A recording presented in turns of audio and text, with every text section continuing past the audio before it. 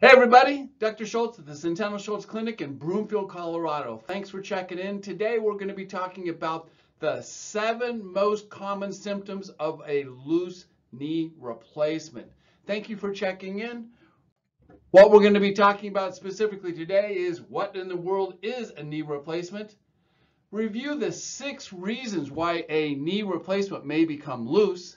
What are the 7 most common symptoms of a loose knee replacement? And most importantly, how to avoid a loose knee replacement. So let's get started. Well, what exactly is a knee replacement? Essentially, it is a surgical procedure where the end of each of the bones is surgically amputated. That's right, it's actually cut, as you can see in the depiction here.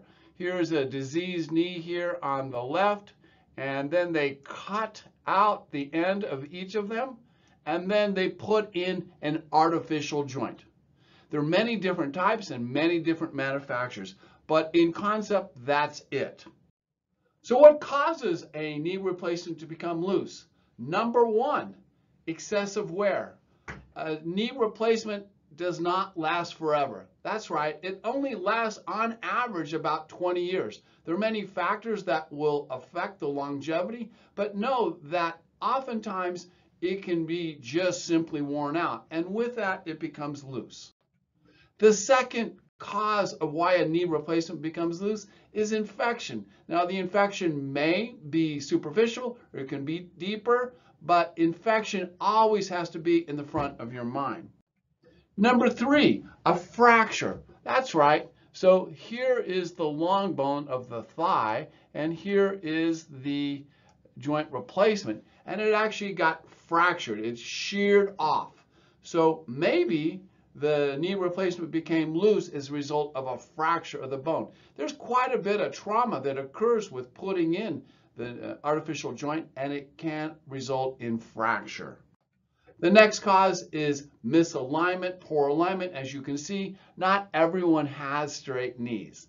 That's right, some of us have a little bit of a cowboy, which is called a varus, or a knock knee, which is a valgus, and if that is not corrected at the time of the surgery, the knee replacement can actually become loose.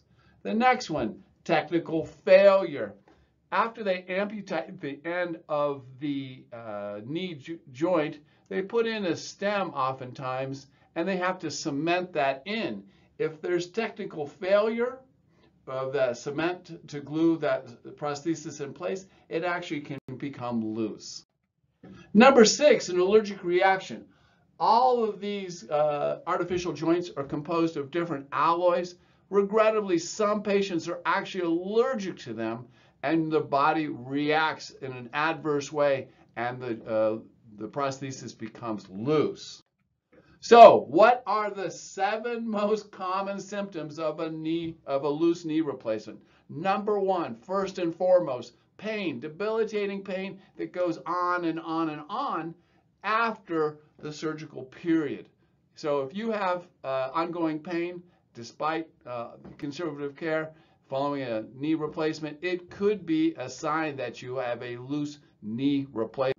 Number 2, persistent swelling. It's depicted here. You can see that this person's kneecap is right here, and it's normal, but here you can barely see the kneecap, and there's a lot of swelling in here and here. So the second most common symptom of a loose knee replacement is swelling. Number 3, difficulty walking. As you can see in this picture, many patients just can't quite get up and going on their own, and they need assistance, and it's because of a loose knee replacement.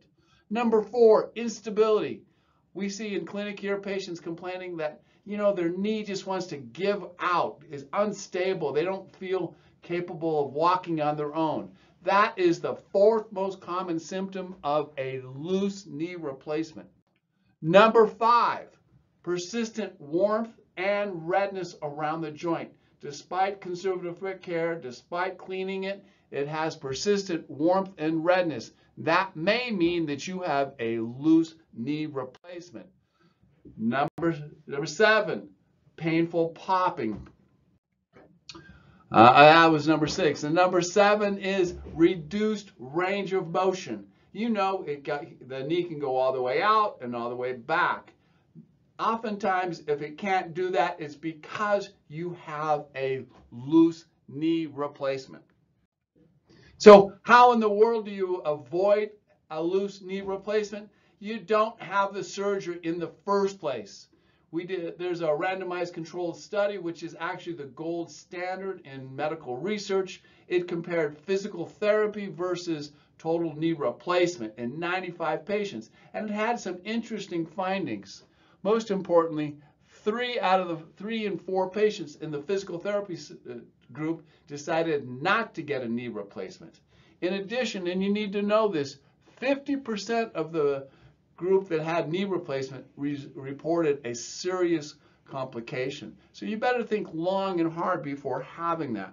So are there options? Absolutely. At the Centennial Schultz Clinic, we are experts in the management of knee pain and arthritis.